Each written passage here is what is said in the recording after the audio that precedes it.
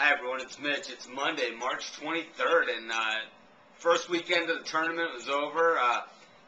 Lot of excitement in that first weekend, and the thing is that there's always a lot of excitement, a lot of upsets in that first round. But when you look at the board, 4 number 1 seeds all make it through.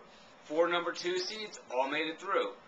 4 number 3 seeds all made it through, and 2 of the 4 number 4 seeds made it through.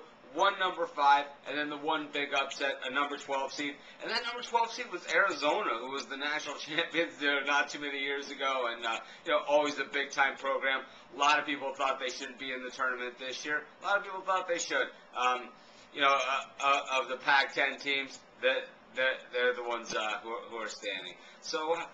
What does that create? That creates some great matchups for the next round. These are like, college football. These are like the games that you'd want to see. In college basketball, the teams kind of tend to play each other, throughout the year, so you get to see a lot more of these different types of matchups.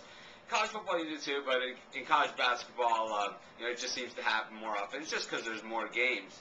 And, some of the great games we have, for Thursday, Purdue against Connecticut, Robbie Hummel, Machine to beat, stars and stars, should be a great game. Then we got Xavier and Pittsburgh, another 1 versus 4 Xavier. It just seems every year they're in the Sweet 16. Pitt, they seem to always have trouble when it comes to tournament time. After that, Missouri and Memphis, just a classic, college basketball battle there. And then, Villanova and Duke, and, I expect to see, the scoreboard be lit up kind of like the gas pumps were about a year ago at this time.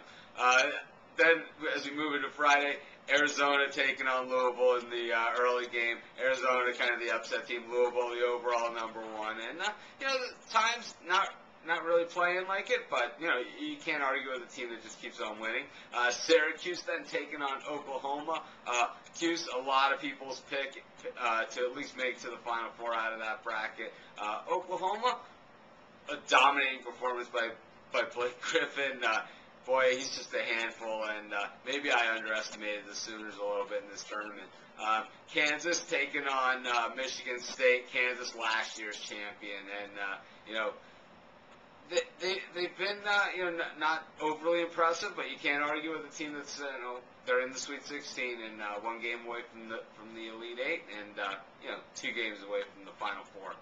After that, rounding it out on Friday night, Gonzaga, North Carolina should be just a monster game. Made it pretty clear. I'm all over Gonzaga in this tournament. I really like them to make the Final Four and to beat the Tar Heels in that game. We'll see what happens on Friday night. The Heels are going to have plenty of time to prepare for it, plenty of time for those injuries to heal. But, Gonzaga, they're a great team. They showed some real grittiness, some real toughness, against Western Kentucky, who matched up pretty well against a lot of teams in this tournament. In any event, this is Mitch. Thanks for joining me. We'll be doing previews of the games all week long. I just wanted to give a nice little overview today of the Sweet 16. Have a great day. I'll see you guys tomorrow, and I'll see you in the forums.